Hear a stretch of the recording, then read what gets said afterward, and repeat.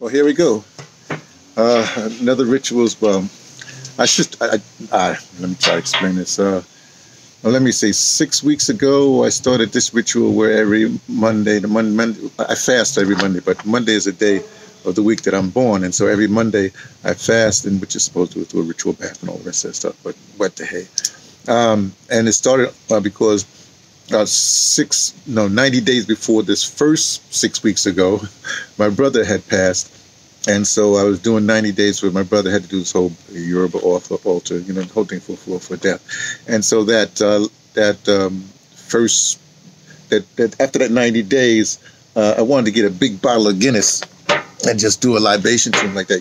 Guinness, like when we talk about the Guinness, the extra stout, that real stuff. And but here they didn't have the real big bottle, so I had to end up getting a 6-pack of these little ones like this. So what I did, like I always do, I started a ritual because that's what I do. Hey, so that first time like that. So this is the 6th one and the last one. What the significance of this one? I just opened it up. Is that for the last 2 ones, I only did 3 pour libations to people going before. First was my brother, then the next week was somebody else and somebody else. And, people are dying all the time. I could pour libation. I'm outside now. But now I'm thinking that, no, that's not how this ritual is going to go. I'm not pouring libation to people who have gone before. And I can't really do people in the future. I could, but I can't, right? And so, hey, Nala, it's the doggy. And I exist right now in this portion of my life.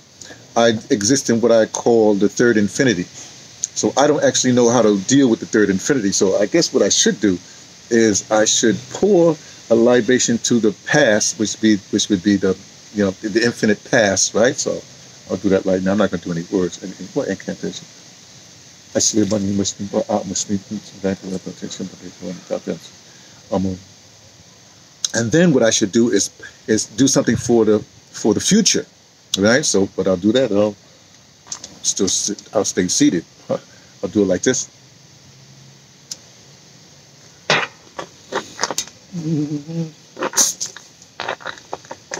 That's for the future. There's my ritual. Got that now. And of course, now I gotta drink this. Now, the thing is, I should say something like what I'll try to do when I pour this kind of beer. I like to see the whole head go. I'm going to talk. I might have to be talking for a long time because there's a lot to be said because we're at this time period. In fact, I better change. Right now, I won't have my fraternity hat, so that's my family that I've had since when I make the fraternity in 1966. My family since 1960s, even before then, because because it's the Cadet Corps. I grew up in the Cadet Corps, right? And that's a long story. New York City Mission Society, Cadet Corps, Pentecost military fraternity, the fraternity. People who know, you don't know, came out of the feather, and a bunch of other things. A lot of the founders of Greek fraternities, like Omega Psi Phi and stuff like that. I think even Alphas, something like that. And then now it's the Pentecost organization. So this is my Ogun cap. It's green on one side, fully black on the other side, a little faded, and with a dash of red. That's Ogun for that migrates to the northern hemisphere or to North America, if you will. And so when I put this on, don't think of it as whatever you think of it as. Think of it as my Ogun cap, which means I'm in not a war footing. Here's the whole thing about Ogun. I've explained this many times before. But Ogun is really, he's the water guy, but with the grass skirt and the iron, But the iron also signifies that it's war. It's the ultimate war material, if you will. But also it's the ultimate healing material because that's what your surgical instruments are made out of. Iron. See. So Ogun also deals with healing, with healing, with medicine, whatever, And when I was in the service, I was a medic actually. So I'm perfectly Ogun. And then of course Ogun is also people don't understand it's the architect, the planning out, not the planning out for war, just the laying out, the laying the paths and stuff like that. So I look at things as how should I say this? As cycles and paths, just ways of getting through the jungle, if you will. I've lived in the jungle. Should I put these glasses on? Put this on for a little while. No, I put that on a little bit later. Let me let you keep on seeing my eyes. Now, there's this thing in Christianity where they say you're born again, right? Never made any sense to me. That means that, your good Lord done messed up the first time? Well, I don't know about all that. I actually don't believe in being born again, but I believe in being, I shouldn't say made or remade. Let's put it that way. Made, remade, made. And so, for instance, I say, and I got this from an old blues man, because I was interviewing this blues man one time. I do a lot of interviews. I still do a lot of interviews. His name was North Carolina Slim or something like that. And I said, but wait a second, you've been living in Long Island for like the last 20 years. How you? He said, I was made in North Carolina, wherever it was, right? And so I said, wow. So I was made in the South Bronx, right? And since then, I've been made in a lot of things. My specialty, if you will, if you want to call it a specialty, my discipline, whatever it is, audio drama. And even in audio drama, I did rituals in audio drama. I'm actually an audio dramatist. I actually had a ritual that made me my graduating. My big ritual for audio drama is the thing I did. Palm wine drinker, where I had this whole thing that was done. Only my spiritual advisor actually knows what really happened. He said, "What?" He saw this. He said, "What is this?" Oh, wow. Because I was like naked. Nobody saw it, whatever.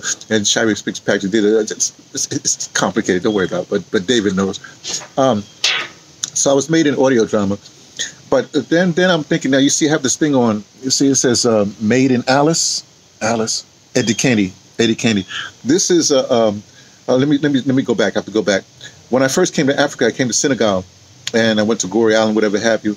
And a lot of things. I was possessed, I was taken out of there. There was a whole bunch of things that happened, and it's not that I was made there, but I was aware that's a sacred space for me, right? And then I came back the next month, and I went to the Gambia, and I saw my third eye there. So that whole area there, I know somewhere that's where a lot of stuff happens. And I tell you too, I refuse to go back there because I don't feel. Because they tried to yank me one time, so I don't want to deal with it, right? Hey, call me a coward if you will, but that's just the way it is. Wait a second. Okay. Then I came to South Africa. There's a whole other story. I came to actually do audio drama. I was invited there. One thing led to another. Let me back up for a second. I have never been in my entire life, since I left the South Bronx, which I grew up in, Pastor Project, I never lived more than 3 years in any one location, any one place. I don't know why that is, but I got to South Africa and I got to Cape Town, and when I looked up one day and said, "Wait a second, I've been here 10 years." I'm going like, no, I gotta get out of here. So I did, and I was going to University of Fort Hare to do some studying and whatever have you, some advanced degree, but when I got there, I got to Alice, and one of the first things I said, it's on tape, it's on my YouTube channel, somewhere there. I said, I'm made in Alice, right? Alice is the Eastern Cape. So I feel like because of the stuff that's happened, whatever have you, I'm again now made again or made in the Eastern Cape. So my base right now is the Eastern Cape of South Africa. I'm not there right now because Americans are Americans, and South Africa rightly said, "Hey, you ain't no Americans right now." They even put a thing on my passport. It doesn't matter. Anyway, hopefully I'll get back there. My wife, we made up our mind when this thing started happening. They banned me from coming back. Well, banned Americans from coming back. We said, well, look. I said, well, let's do it like this. This is like I'm a soldier, which I am. And I'll be going for 18 months, the 18-month campaign. So this was like March. So we figured hopefully I would get back by her birthday in April, right? And so we just adjusted our brains to that. So it's a hardship, but we adjusted, right? And it was good because she's going through some stuff and she understands some stuff like that. Anyway, and a lot of people go to Africa, they go to Egypt for knowledge, they repatriate into Ghana and a lot of other places like that. As I said, I'm a child of Ogun, so my thing is a little bit different, right? I'm also in the pantheon of of the Chinese pantheon, if you will. I'm the meadow tiger, and in the American Indian pantheon, I'm the woodpecker, tenacious, right? And in the Mayan pantheon, I'm the what's called a white world bridger. I bring things together. Man, a whole lot of things. My name. It's well in the Xhosa culture, or in the southern, I like to say, the southern African pantheon of that culture.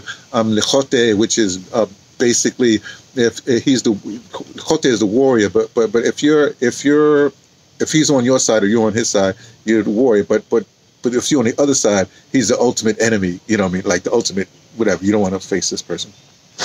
And I grew up Catholic church. I'm St. Anthony, which is, the cat in the cave, with the birdies, with the animals. The first monk, right? The one that created monkism for at least the Catholics, right? And I've always traveled alone. I like whatever. It's not that I'm a loner, but not a loner. It's kind of weird, these two things. In theater, there's this exercise we used to do where you're supposed to hold two separate thoughts at the same time. You know what I mean? Sort of by Edmund Cambridge, but I think Martin Landau does it. But anyway, a lot of acting teachers, people in theater, you'll understand what I'm saying. What else can I just talk about myself for a second?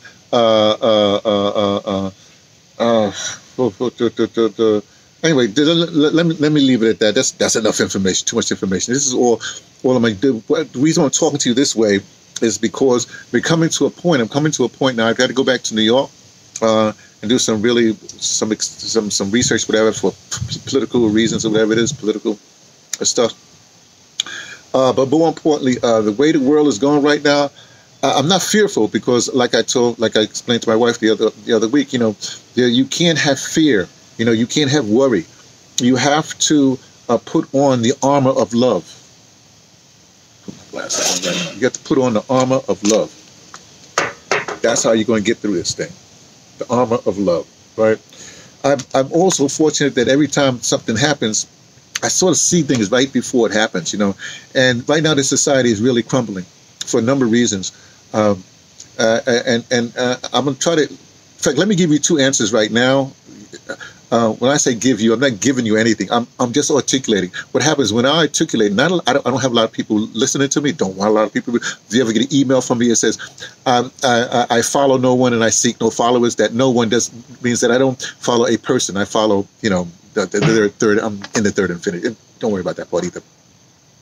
But what all this means is that I have this thing. I've got to get down to Eugene Redmond and try to find this picture. There's this T-shirt I used to have, and I think the words was Ojiroforo. Anyway, it's supposed to mean I could see just beyond the horizon, just beyond the curve, right? So what happens when I articulate stuff, a lot of the times stuff happens all around. And a lot of people is articulating when I'm articulating, and then what happens is it's like what I call a jump theory. So we all at the same time had this revelation, and we all hit the same time. We'll shake the universe, shake the earth, if you will. Okay. I got rid of all that stuff. Now, back to what I was trying to say. There are certain things that you have to do to prepare yourself. First of all, I'm ADOS. ADOS is my political stance. I should say it this way. ADOS, people are getting confused. ADOS is an identity. Okay? I'm an American descendant of slavery, or I like to say, a North American descendant of chattel slavery. That's my identity. That's my lineage, I should say, right? It's just slavery. Okay, it's the important lineage for, even though I go beyond that, like I said, I've been to Africa. I know my African roots. So I'm also a Pan-African as a chosen identity.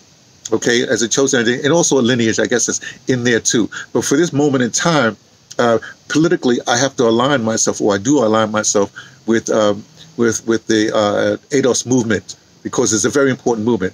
Now, let me just say something. Let me articulate something I haven't articulated to anybody yet.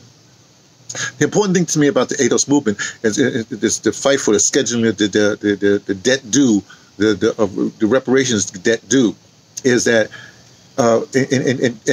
in forcing this debt, we should be able to, I don't want to say bankrupt, but basically, alter the financial schemes of this United States government, because the debt is due from the United States government. So if they have to pay us, I'm saying, follow me on this. If they have to pay us, how did I say that? I said 82 trillion in fiat money, their fiat money. 82 trillion from the Bitcoin world, 82 trillion from precious metals, which would come from Africa itself. Don't worry about that. I'll explain that someplace else. I think it comes to something like 264 million. Whatever, I forget what it is. Some outrageous number, 264 trillion or something like that. Okay, hold on. Okay.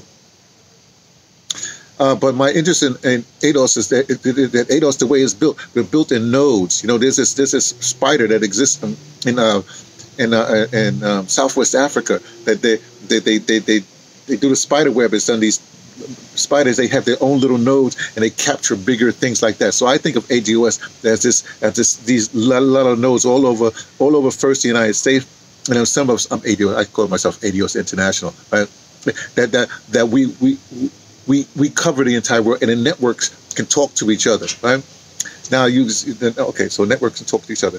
At the same time, because the networks can talk to each other, what also is very important is that we have this situation where, how do I remember what the lineage, even though we identify lineage as starting because of the debt due, this is just a debt due, the reparations due has to come from the lineage that starts from the debt due for this particular government, the government, the United States government. They're concentrated on that. Then you have to start from slavery, right? But beyond that, remember, the debt is also due from those African situations and those slave ships and those institutions, those what do you call that? Insurance companies and the Catholic Church, that goes beyond the slavery thing, right? So that's a debt due in that sense. That's where I get the precious metals and stuff like that. And also before, remember, 1776 is the demarcation for American descendants of chattel slavery. But before then, we have these other demarcations. Okay. So what am I saying?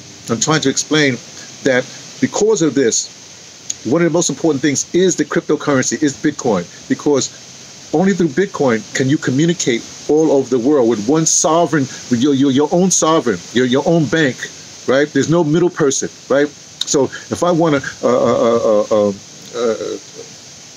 trade with somebody from Ghana, it's better to do it through Bitcoin than to try to do fiat money from the States or from whatever the Ghanaian money is, right? Or the South African rand versus no. And my idea right now also, I have them firmly established in the Eastern Cape, right? Whatever have you. But I also have some other things happening in the Eastern Cape, which I'm not going to tell you, but my projects has to do with their projects that how I say, they're like experimental. I say experimental. Little ways of how the world can go after COVID or after this wave of the collapse of the Western world, right? But one of the things I want to do, one of my other bases I want is Malawi. So anyway, everybody's going to Ghana and they're going to whatever they're going to. I want to go to Malawi. So my base will be in South Africa, Malawi, and the United States, of course. Don't worry about that part. I'm just articulating it now because I need to articulate it, right? Okay, hold on a second.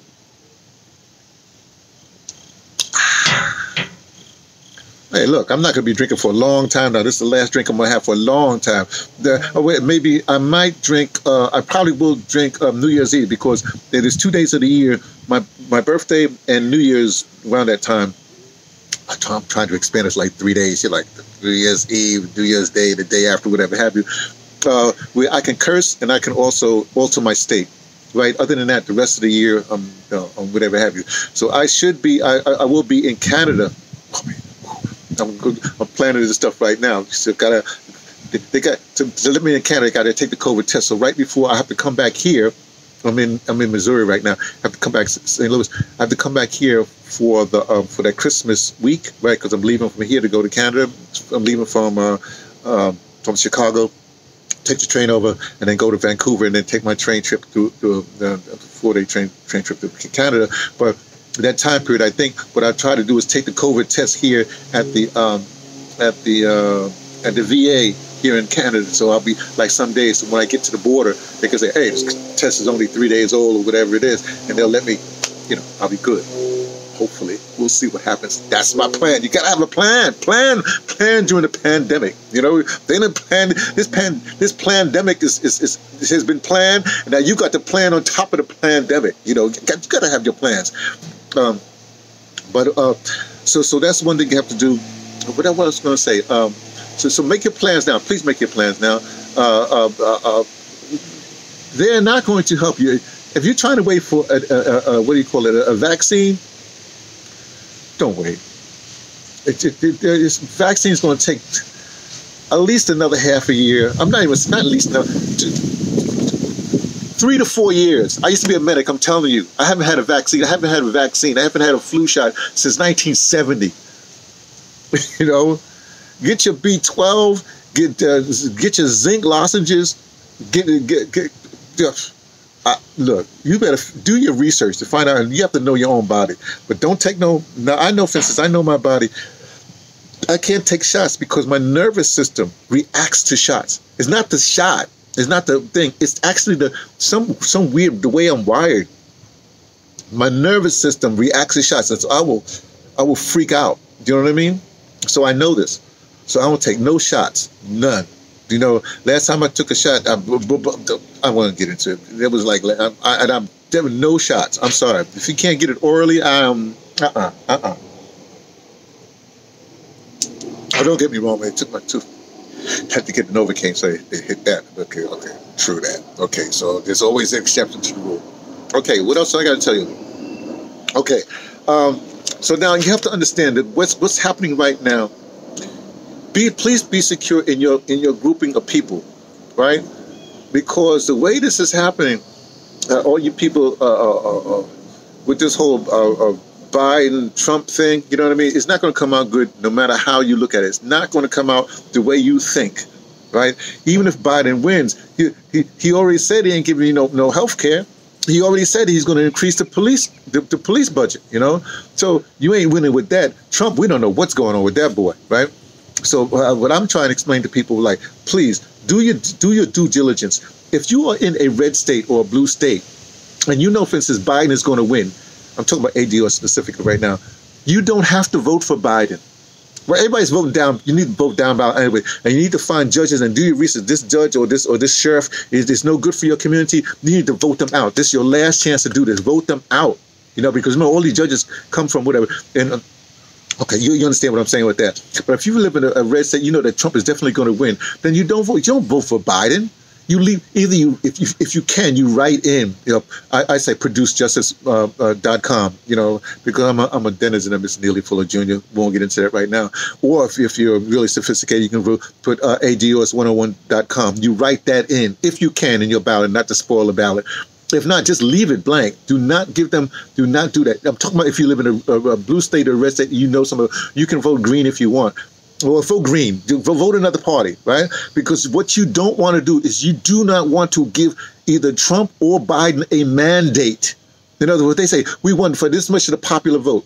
That's a mandate. Then they'll say, we got the mandate to do whatever it is. But if they don't get that mandate, in other words, if the Electoral College, which is going to do it anyway, picks in one of these two racist, Anglo-racist, white supremacist old men, perverted old men. That's what they said to do. Let that Electoral College do this job. Now, if you live in a swing state like I live in Virginia, then you got the power. Then you got to think about it. You know what I mean? Let me put it that way. Me, I don't have to think. I can't vote for Biden because I can't vote for Democrats because they're the ones that through Abe Beam. He's the one that kicked or got rid of the SROs. You know, kicked all the mental people out on the streets and you know just messed up New York like that. Everybody thinks it was Lindsay or even De Blasio. No, it starts about with Abe Beam, and you know. And don't get me started on Dinkins. You know, don't even. Dinkins was Obama before Obama was just a sniveling, spineless coward. Let me not get off on that because I know your love Obama. You know, the one that put all this military equipment in these little police fiefdoms that's doing all the damage. And now you think that Biden, who gave them the equipment, you think that he's going to take the equipment out, military equipment out? Get real. Anyway, back to the point. I can't go for Biden because like I said, my older brother was homeless for he just passed. You know, he was homeless. That's due to Abe Beam, the Democrats and Abe Beam, right? My younger brother died in jail in the 90s, and that's also due to Biden. But he died in jail now. So how am I going to vote for somebody who killed my brother in jail. No way, I can't do it. Can't do it. What did Trump do? I don't know. I don't care what Trump is doing. You know, he's marshaling his forces. You deal with the boy. That's your problem. I didn't look. The white women put Trump in office. Okay, white men and white women, especially white women, because remember, Trump was running against Hillary Clinton, a white woman, and the white women only went for Trump, right? Now, do you think these same white women who went for Trump last time and they rejected Hillary, do you think they actually going to let Kamala Harris be the president? I can't see it. I can't see it. I've been saying this for weeks. And look, I remember I'm an audio dramatist, but I'm also an archivist. I'm an interviewer, right? And for the last 2 months, I've been hanging out with this Republican, this trumpet, this guy who was the original Tea Party guy. In fact, I went to the last 2 Republican meetings, and the Republicans are fired up. Democrats, all they do is put their little lawn signs up. Whether they show up or not, I don't know. But the Republicans, they got their flags. You ain't got no Biden flags. Look, I don't know what y'all thinking, but I don't think this is going to come out the way, however it turns out. It ain't going to turn out in the way of the downtrodden. The downtrodden, y'all, we are done. They even got this thing now. I just heard this out from Redacted tonight. There's a new, you know, Obama and then brought in Uber, killed the unions and brought in Uber, that whole Uber thing, you know, and this whole with the house, where you can use your app to do stuff like that. You know, they have an app to evict people right now, people who can't pay their rent. They're hiring people, other downtrodden people, to evict them. Look, it's a mess. It's going to be more of a mess. So I don't know if you understand what's going on, but look, get ready, and hoard up on supplies ain't gonna help you. The only thing you can do right now, I'm telling you, is you have to do your research. I would even say, even go to political meetings if you can. You know, put your mask on, mask up, go to political meetings, right? And question these people, put the low level people, put them on a thing. Those people, I was saying to black men, I talk to black men every week. Just yesterday, last night, I said, you know, you got to get rid of Jerry Nadler, people like that. You got to get rid of them. Those people in San Francisco, you know, get rid of Nancy Pelosi. You got to get rid of these people. You got to vote them out of office. Those sheriffs and those judges, you got to vote them out of office. This is your chance. To get to the top of the ticket, we're not talking about them. You have to vote. You have to concentrate. Okay? Again, I'm not talking to nobody. I'm not suggesting any. Yeah, I'm suggesting a whole bunch. I'm suggesting because it's me, T, from the Pattersons, taking the train to bed, letting you know what I definitely suspect.